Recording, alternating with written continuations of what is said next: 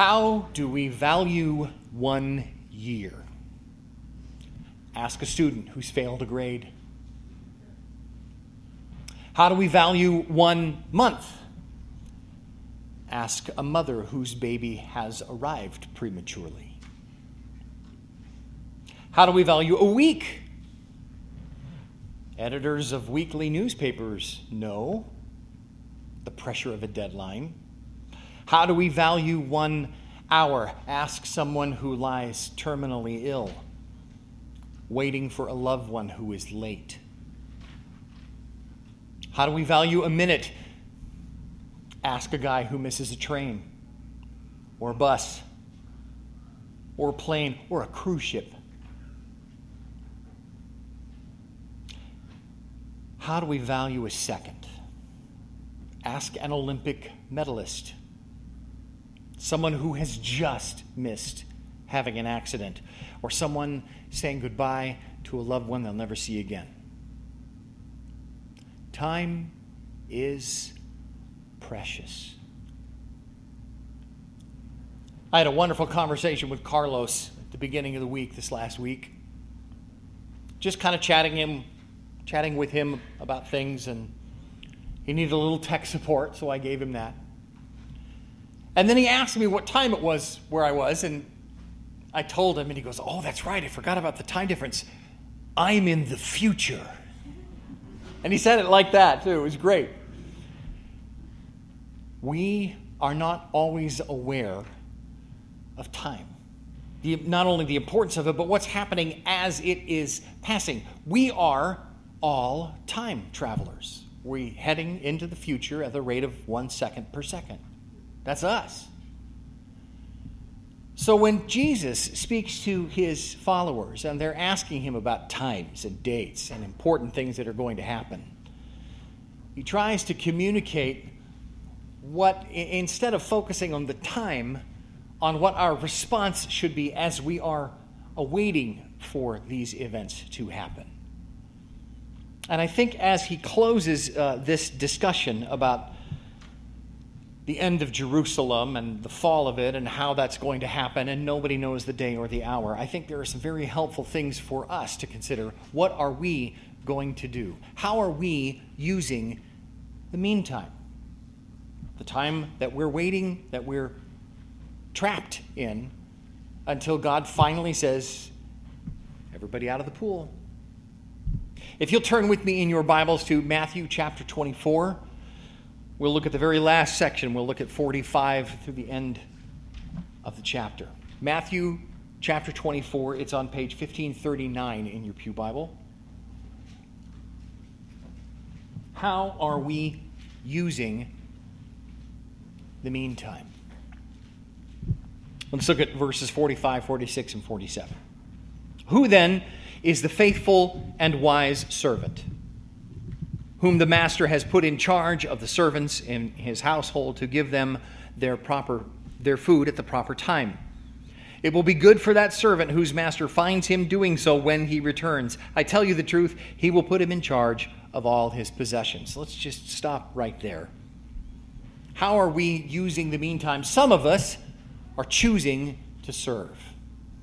And that's obviously something Jesus lifts up as a good example for us to do, to be choosing to serve. He asks his disciples to consider who is the one who is faithful and wise. Now, he could have easily said, all right, this is how the end of the Jerusalem is going to call. This is the end of the Jewish world functionally. The temple it's never been rebuilt up to this time. Doesn't look like it's going to be rebuilt anytime soon. It was the end of the world as they knew it. And he doesn't say, this is how you specifically, disciples, are to act. He asks the question, who is going to be faithful and wise? And so therefore, I don't think this is just about the disciples who are sitting there listening to him. I don't think this is just about the apostles. In fact, there are some who would say, well, since it's talking about people who are serving others, then maybe this only refers to ministers. I still don't think that's quite broad enough. I think this might actually include everyone. And here's why. Let's look at verse 46 in detail. It would be good for that servant whose master finds him doing so when he returns. It'll be good for that servant. The way the Greek is phrased is like that for whichever servant is doing that. And frankly, as Congregationalists, we might read into this a little bit, because each of us is answerable to Jesus alone. I had a nice little conversation at the end of the service last week. So what is different about this church than like the Assembly Church or the Baptist Church? Or what makes this church different? Well, we're Congregationalists, and a central tenet of how we understand our faith is that each one of us answers to Jesus directly. Ephesians 1, Ephesians 5, Colossians 1, Colossians 2. We answer to Jesus. Christ is the head of the church. I am not the head of the church. Whenever I get phone calls, every once in a while, I love this one, Google will call me. You know, Google. Google will call me, someone from them. And yes, we're looking for the person who's in charge of the church. Well, that would be Jesus. Okay, we're looking for the person who's in charge of your local business. Well, that would be Jesus. And you can talk to him anytime. You don't have to call me. I'm just the guy who does the Bible stuff. I'm not in charge here. Jesus is in charge. And each one of us, as a part of a congregation, we all have the same, we are all the same. There is no ecclesiastical hierarchy coming down from on high. None of that's just not part of who we are. We technically, the National Association of Congregationalist Christian Churches, we have a home office in Wisconsin. I've never been there. I've never seen it. But they never issue edicts. These are the kinds of things you must preach. These are the things you can't talk about. No, it's nothing like that. In fact, what our home office tends to be is a central hub where all of the local churches who are interested will send in information. Well, this is what we're doing as a congregation. And they read that all and they disseminate it to everybody else. So I get little digests that tell us, you know, our sister churches all over the country are serving Jesus. That's a huge shot in the arm for me. Because, frankly, we're a little church, kind of out in the middle of nowhere. Not a whole lot of people accidentally show up in Warden. You have to want to come to Warden. It's no one here. This is an on-purpose place, which is actually kind of cool. But if I try to explain to somebody, I'm from Warden, and you're from where? Washington, yes. Desert, where? Okay. Middle of Washington, I kind of explain what the areas around, and then even then, you have to be going on a main road, and then you're going to head south, probably heading to another city, and you're going to drive. You won't even drive past our city. You're going to drive past a sign that says your city is farther down the road that way. Nobody gets here by accident. The truth of the matter is, nobody gets into the kingdom of faith by accident either. God draws us, every one of us. We all serve. So frankly, I think Jesus' words here apply to all of us because we're all supposed to be serving. Jesus wants us, you, me, to be faithful and wise. Verse 47, this is really less about a reward and more about a responsibility. The master is going to give us more to be faithful and wise with. Verse 47, he will put him in charge of all of his possessions. This is not a, woohoo, I've received all of this stuff. We're more like an executor of a will. It's our job to make sure that the resources that come through our hands get applied where they need to be applied. And maybe the resources aren't the physical resources. Maybe this isn't money. Maybe this is kindness or compassion.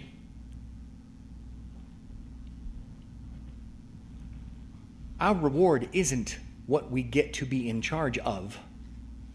But our increased responsibility means that we have an increased intimate relationship with the master. Our reward is Christ himself. So we choose to serve. But frankly, we know the truth of this. Not everyone does choose to serve. Or if they do so with maybe not the best motives. Let's pick it up from verse 48 and finish the chapter.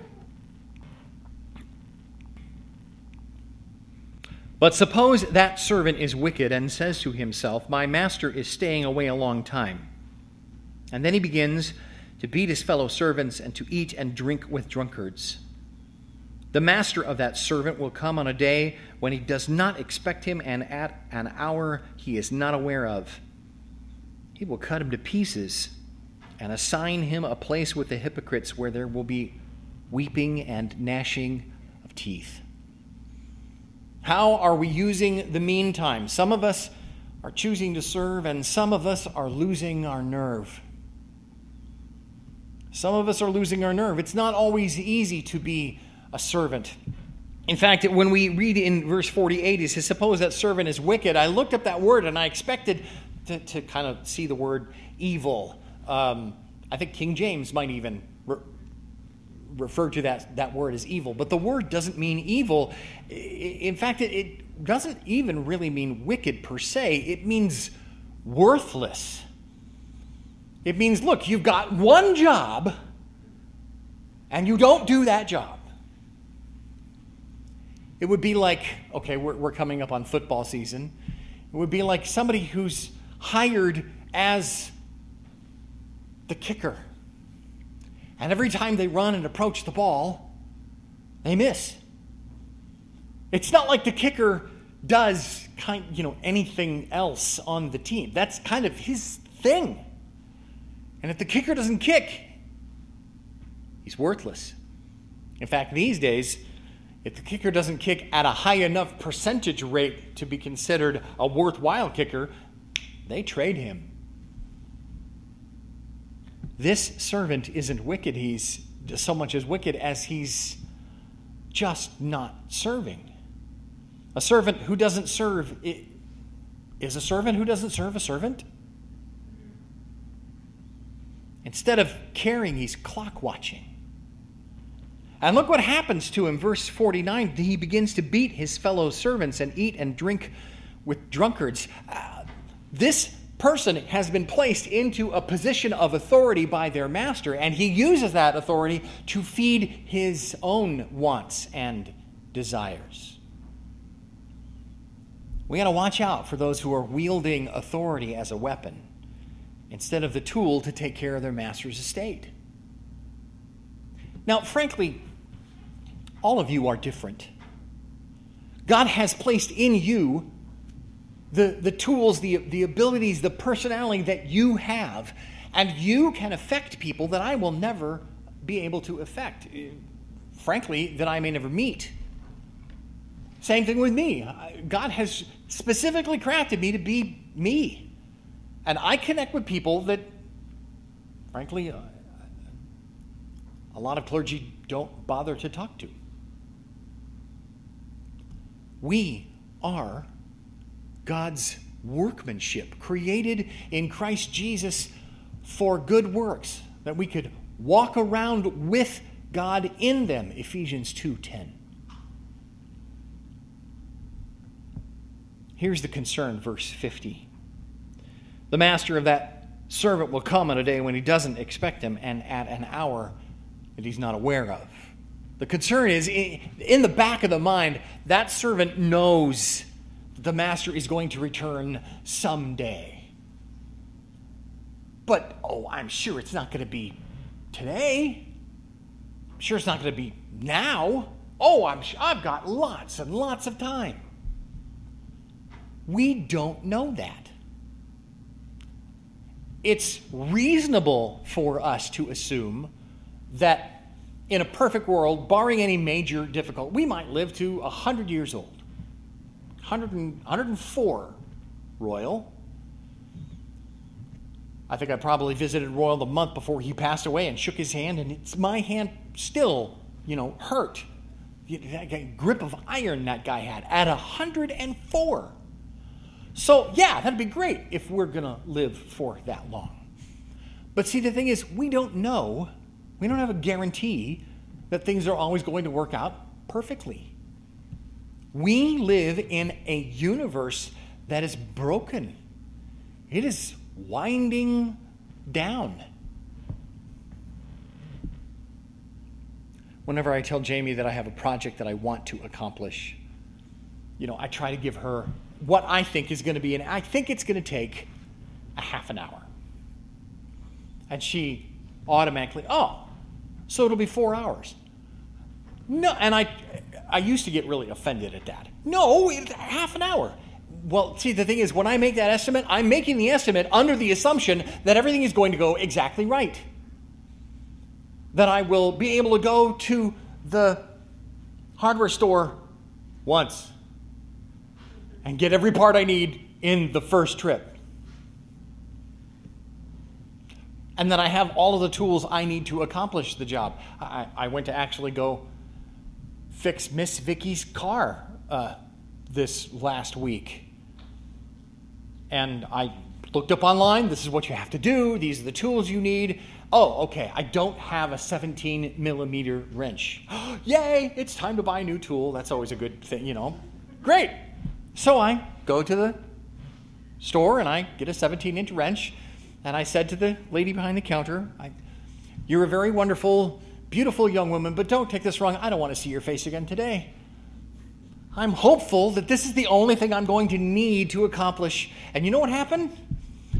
I could not find the bolt that the 17 millimeter thing was supposed to go on to. I have an appointment to take it into the shop. Nope. I'm going to refer to someone with better knowledge and better tools.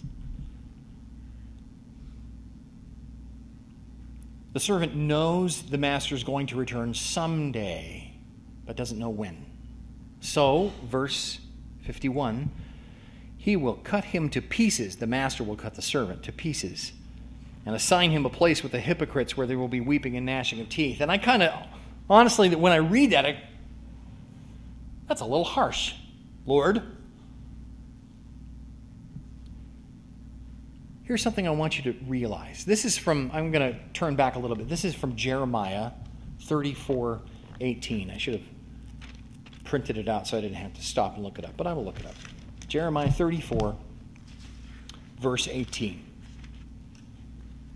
This is talking about people who are entering into covenants. 34:18. The men who have violated my covenant and have not fulfilled the terms of the covenant they made before me, I will treat like the calf they cut in two and then walked between its pieces. A covenant is an agreement between a stronger party and a weaker party, and the stronger party would often make the weaker party go get an animal. Sometimes more than one animal, depending on how important the covenant was. And they would sacrifice that animal. They'd cut it in two. And they'd place the animal, they'd make a little path, and there would be blood right down the middle of it. And the weaker party would be forced to walk in the blood right between those two pieces as a real solid way to remind them, if you break the covenant, this is what the stronger party can do to you. So when Jesus says that the master is going to cut him to pieces, what he's saying is there is a covenant relationship that exists between the master and the servant. Frankly, between you and your Lord. This is not Jesus threatening to cut you in half if you don't do what he wants. Not at all. But he wants us to realize the weight of the covenant that we, as his followers, as his servants, make with him. In our relationship with Jesus, we are not the stronger party. No way. Those who break the covenant are subject to being broken themselves. We, as God's servants, after we enter into this covenant with him, we are to give our very lives to God. Frankly, if Carlos were here, I'd have him come up and give a testimony at this point. I'll give a short version of it. Carlos had been after me for ages to baptize him, and I wouldn't do it. And he'd get really frustrated. Why? And I would say to him, because you're not done running your own life. I'm not going to baptize anybody who's an adult, who is aware of what's going on, unless they are willing to give their whole life over to Jesus and let him run the show.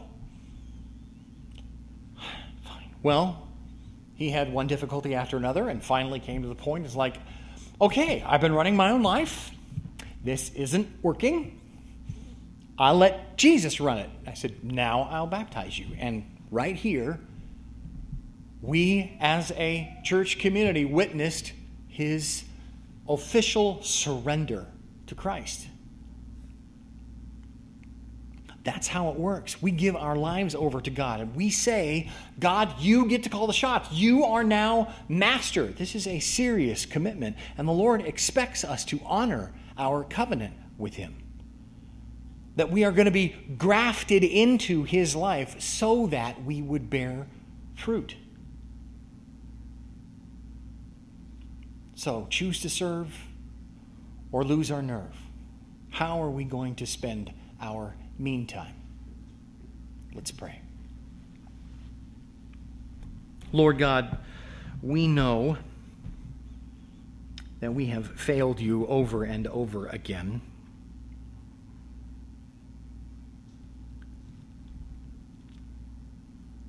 We know that everyone fails you over and over again. You use broken people because you don't really have any other option. Everyone is broken. And so since that is the truth, I can take my brokenness and lay it on the altar along with everything else. Of course, I want to give you a wonderful, shiny, bright, perfect life. But frankly, Lord, I haven't figured out how to live that one yet. I'm living in the midst of a pretty broken life, in a universe that is winding down, in the midst of so many circumstances that are out of control. I don't even know how many there are. I'm not required to. I'm not required to know how things are going to turn out. All I'm required to do is serve you in the meantime. To do my level best to point others to the open door. Hey, you know, there's a marriage supper of the Lamb. There's a buffet in there, and everybody's got access to it. All you got to do is go in through the door. Lord, thank you for inviting me. Thank you for inviting us. Continue to shape us to be like Jesus. And then we will serve him in the meantime. We ask it all in Jesus' name. Amen.